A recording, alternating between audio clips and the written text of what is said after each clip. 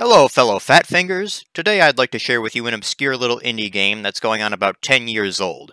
The game in question is a 5 to 10 minute walking simulator with a violent twist, Nuign Specter. This game was created by little-known indie developer Jake Clover, who's most famous for his similar walking simulator, Sluggish Morse.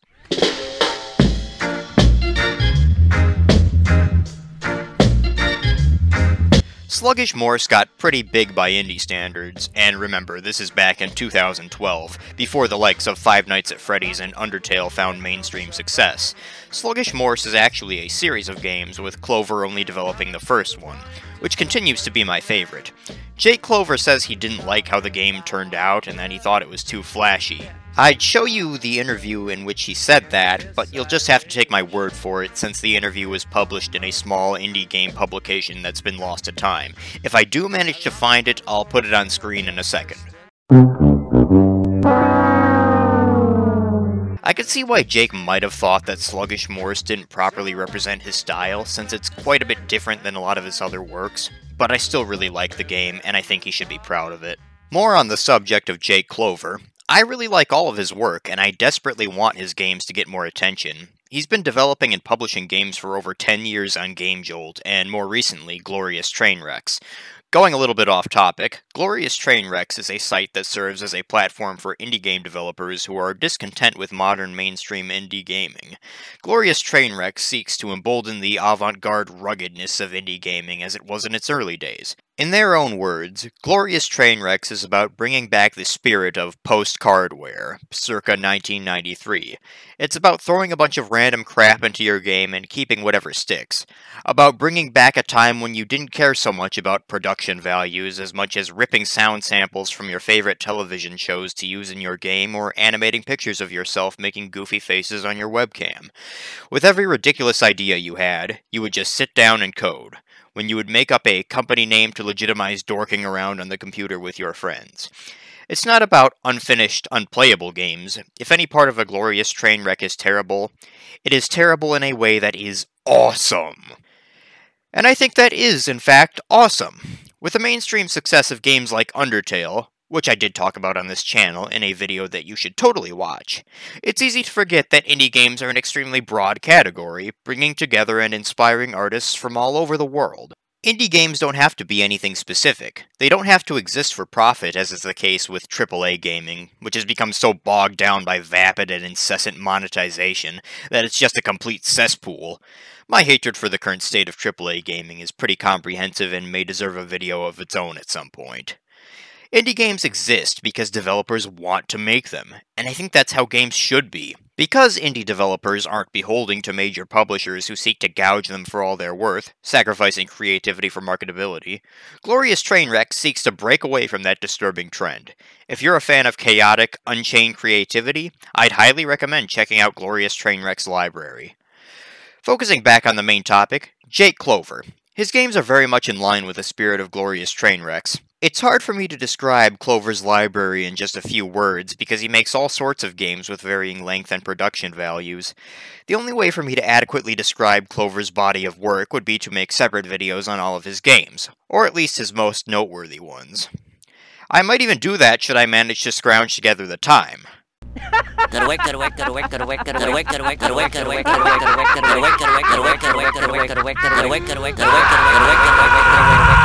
As such, that's totally beyond the scope of this video. For now, I'll just be focusing on Nuign Specter. I first played Nuign Specter back in 2013, only a year after its release. Back then, I was playing on a crappy Dell Latitude from 2005, because that's all I had. Those were the days, back when I didn't have to worry about college, politics, or the imminent collapse of Western civilization. In beginning my dive into Nuign Specter, let us examine its page on GameJolt. The description reads as follows: an atmospheric experiment. Make sure to have sound on, use arrows and Z. The page also has a set of quotes about the game from people who probably don't actually exist. I'm willing to bet that those quotes are just funny descriptors made by Clover himself to further flesh out the game. Two of the three quotes aren't very important for our goals, but I'll come back to the first one. On to the game itself. It opens with just a screen depicting white text on a black background. The text reads, "My actions had attracted a specter." Oh dear, That sounds like quite the predicament. The game then cuts to the first screen in the game proper. The main character is standing on the left side of what appears to be a living room. To the far right of the room, a figure lays on the floor, unconscious or dead. Probably dead. On the armchair in this room, there's a shotgun. The main character takes a minute before starting his quest to smoke a cigarette, perhaps wary of the journey he's about to embark on. He drops the cigarette, picks up his cane, and the game begins. Right away, you'll notice two things. One, the art style. The game's art style appears to be based on simple paper cutout art, kind of like South Park. That's not a big deal or anything, just something cool I wanted to make note of, since that's not something you see many games do. The second thing you'll notice immediately is the sound design.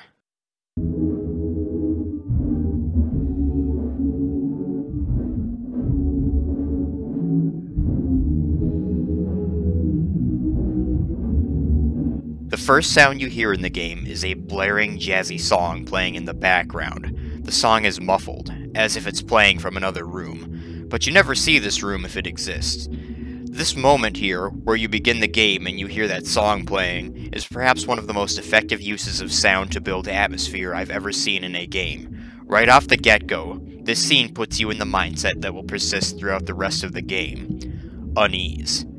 I don't know if it's just me, but there's something really eerie about how the muffled music blares in the distance from an unidentifiable source that just gets to me.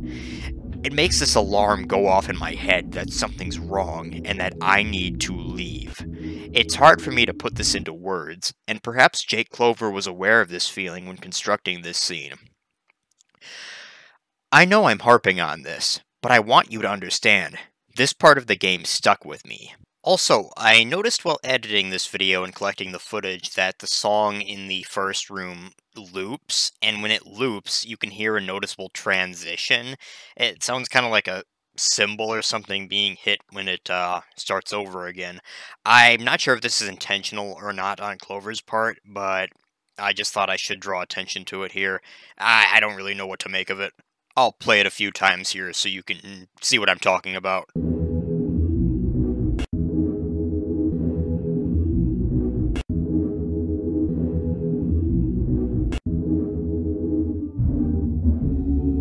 I'm going to come back to this point about the music later in the video, so we'll put a sticky note on that for now. Upon entering the room to the left, the player will find another baffling sight. A strange black creature with a twisted face sitting at a table. In this room, you can still hear the muffled song, albeit noticeably more distant. This black creature is likely the Specter referred to in both the title and the introduction. The Specter will occasionally bang on the table, as if it wants something. It's got a plate and some silverware, so it's not hard to figure out that it probably wants something to eat. Do specters even need to eat? No, seriously. Ask yourself that question, because that's going to come back later. Going back into the main room, you'll want to pick up the shotgun, because you're sure as hell going to need it. Another important note to make is regarding the shotgun. If you pick up the shotgun and return to the room with the Specter will pull out its own shotgun and attempt to kill you. From here, two things can happen. Either you kill the Specter, or the Specter kills you. If the Specter kills you, the game restarts, the same as if you're killed by any other enemy. If you kill the Specter, the game immediately ends, showing you the final screen. I won't dive into the final screen yet, as that's the end of the game. We'll get to that in due time. In the next room to the right, you'll continue hearing the faint music as it was in the Specter room. The most notable thing about this room is the picture on the wall portraying two wolf-headed creatures. One of them, probably the tall one, is likely the main character. This guy, whoever he is, probably has a family. It's not really important to the story, just something I noticed. In the next room, the most notable object is a clock. You hear the clock ticking. The music is now gone.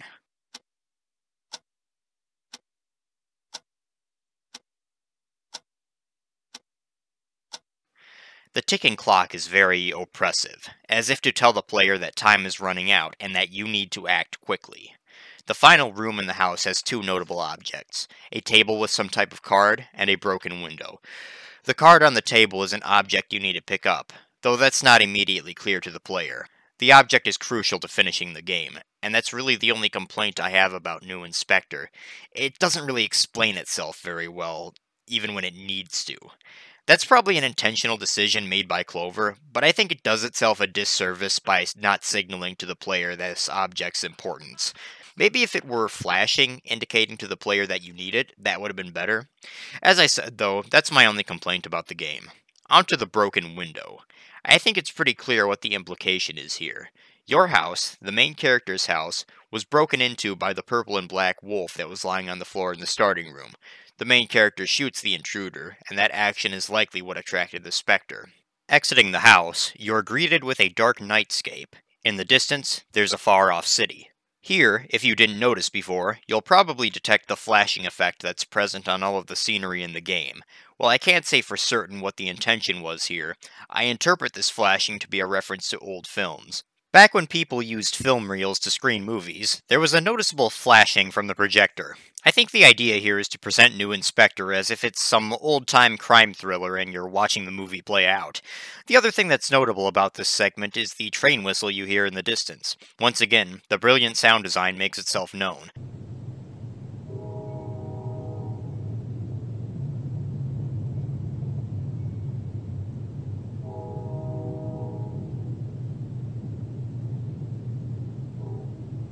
The train whistle here is haunting, to say the least. It solidifies the idea touched upon by the distant city that the main character lives in a desolate area, not super far from civilization, but far enough to where you are most definitely alone.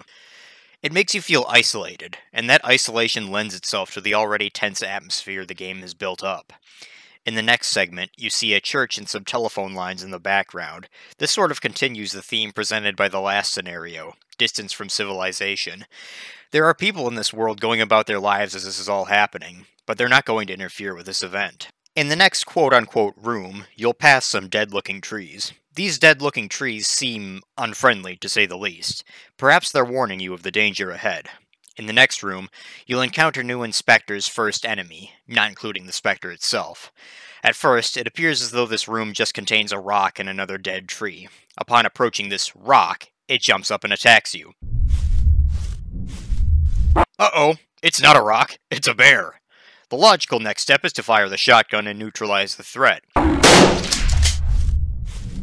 The purpose of this scene is to really introduce you to the shotgun, and, oh boy, does it make itself known. When you fire the shotgun, the screen jitters out of focus, the camera jolts to the side, and the main character gets knocked back from the recoil. This is another important aspect of the game, violence. There's no blood or gore in this game, but the violence is brutal nonetheless. Firing that shotgun is a violent act. It's a permanent act. Later in the game, you'll notice that when you fire the shotgun indoors, the pellets perforate the wall, and those bullet holes don't go away upon exiting the room. When you fire that shotgun, you make a permanent change to this world. Just like in real life, if you kill somebody in Nuign Specter, that person is dead, and they're not going to respawn. This theme of violence is pretty crucial to the experience, and it really bolsters the tense mood. Aside from the bear attack, there is another important detail in this segment, the music. It's muffled, like the music at the start of the game, but it's there, and you'll hear it clearly in the next room. This next room is also a very important facet of the game. Entering this room, you'll be greeted with a large, fat tree with glowing orbs dangling from its branches. To the left of the tree, there's a sign beckoning you forward. To the right of the tree, there's a large, horn-shaped figure. Immediately, once you enter the room, the figure opens its eyes and mouth, revealing itself to be alive. It then fades away, just as quickly as it appeared. The thing that strikes me most about this figure is its similarity to the Spectre, specifically the Spectre's head. I believe this object is a deliberate nod to the Spectre. Perhaps this figure isn't even real, but a figment of your imagination. A symbol for the sudden and oppressive intrusion the Spectre has made into your life. Combine that with the otherworldly glowing orb tree and the sign beckoning you forward, and I think the symbolism is clear. You just embarked on a journey to satiate the Spectre that was summoned by the death of the intruder, and now, whether you want to continue or not, you'll have to keep going forward. You just killed a bear in the previous room, and you killed the intruder earlier. Blood is on your hands, and there's no turning back. To put it frankly, you're in deep shit. The other thing I want to touch upon is the music that you just started to hear in the previous room. Here, the music can be heard very clearly, clearer than the music at the beginning of the game.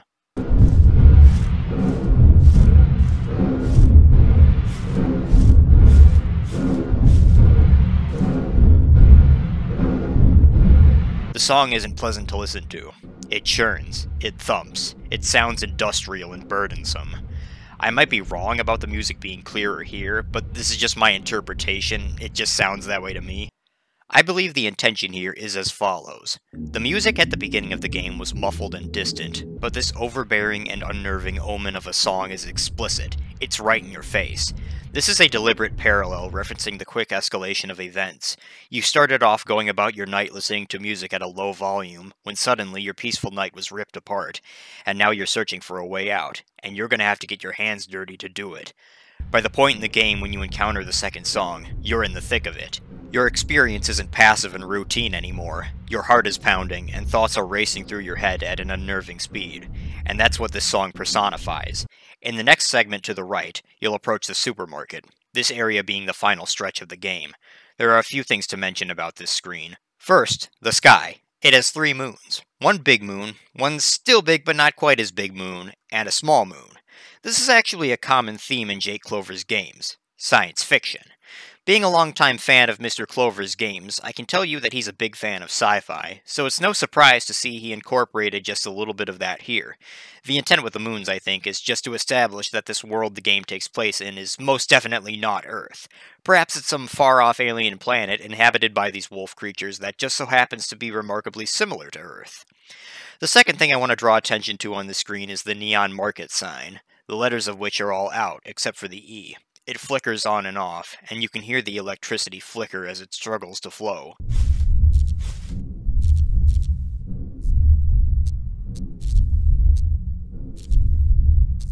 That's just another example of the game's remarkable sound design.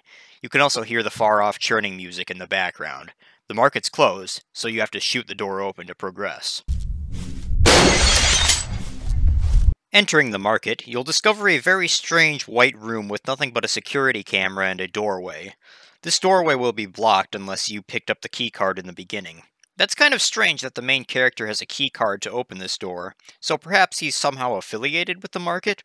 I don't really know for sure. In the next room, you'll find this supermarket gets even weirder. It's a very industrial-looking room with a strange machine in the left corner, and a door marked by a caution sign on the right side. What kind of supermarket is this? What are they doing here?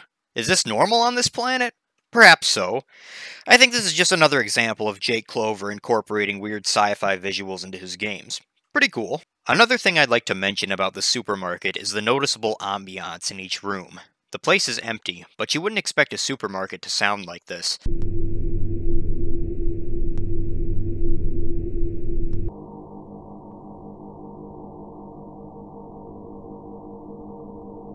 The ambiance changes slightly between the rooms, but it's always there. It's possible that whatever variety of alien machinery is behind the caution door could be the source of the ambiance. We may never know. The next room is the final new room in the game. This one's the supermarket proper, with jars of, presumably, food on the shelves. There's one employee standing at the counter, probably closing up after hours. Approach this guy, and he'll pull out his own shotgun, whether or not you bring your own gun. It's kind of strange that he'd shoot you even if you were unarmed, but he probably heard you shoot the door open to come in, and he's assuming that you're trying to hurt him. Take him out before he gets you, and the market's ripe for the plundering. Before you grab the cart and load up, there's one more thing you need to be wary of, though. When you leave the supermarket, there will be another guy waiting outside to kill you. This is another strange thing that I don't readily have an explanation for. Maybe he also works for the supermarket and just heard you break in. His color scheme is the same as the intruder from the beginning, so maybe he knows that guy and is trying to avenge him. Was he trailing you the whole time to figure out what you were up to? I can't say for certain. He's the final enemy in the game, so once you deal with him, you're free to complete your objective. Grab the shopping cart and load it up, and head back to the start. After you get through the long walk home, you'll return to the room with the Spectre. He's still hungry, and you're about to feed him. Place some food on its plate, and then what? You've completed your objective, so all you can do is leave the room. Okay, you left the room. What now? You might wander around for a bit, wondering what to do next. Well, now that a little bit of time has passed, I guess we should check up on the Spectre. Maybe it's finished with its meal.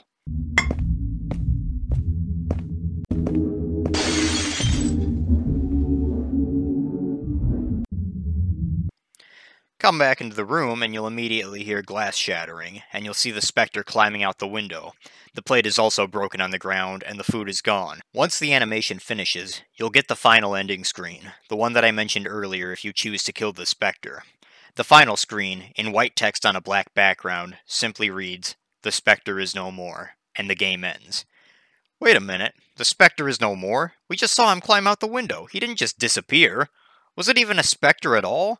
You're probably left with more questions than answers, but consider this. Remember the quote that I said we'd come back to from the Game Jolt page? Here's where everything comes together.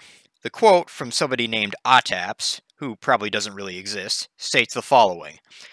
It's kind of like reading a good supernatural thriller and then finding out the ghost was really just Old Man Withers in a mask. Wait a minute. A good supernatural thriller where the ghost wasn't really a ghost? That's kind of like what we just witnessed, with the quote-unquote Spectre jumping out the window as soon as it got what it wanted. I believe the implication based on the quote and the game's ending is that the Spectre was not in fact a Spectre. It was some weird penguin-looking fellow who saw what just happened with you killing the intruder, and decided to take advantage of the situation by posing as a Spectre and demanding that you bring it food in order to exorcise it from your home. Was that it? Did you really just kill all those people and bears for nothing? Maybe. Or maybe it really was a ghost and it just decided to leave through the window. Like I said, this game leaves you with more questions than answers, and that's a great thing. Perhaps now you understand why this game has been in my thoughts so much for the past 10 years. The whole experience is only a couple minutes long, but man, does it leave an impact. The atmosphere, the sound design, the open-ended narrative, it's astonishing to behold what Jake Clover has managed to achieve in just a short amount of time. This game stuck with me. It truly is an atmospheric experiment, and whatever Clover set out to achieve, I think it's best to say he did it. I hope that in making this video, I have piqued your interest into Jake Clover's work. I'd highly recommend you check out some of his other games, as a lot of them are also very interesting. Some particular works I'd like to recommend are his Some Games collection, Gullah Gullah, Space Pirate Durnchus, and Death of the Ognob. None of them are particularly long, and they're all free. If nothing else, I hope that I've drawn some much-deserved attention Clover's way, as I think a lot of people will find his work to be quite fascinating. Damn, I think this video's technically been 10 years in the making. If you like this analysis, subscribe for more hard-hitting content. Leave a like if you enjoyed it, and please, please, please send some love Jake Clover's way. I really enjoyed making this video, as I finally got the opportunity to voice some thoughts that have been buzzing in my head for quite some time. Anyway, this is your man Fatfinger, signing off.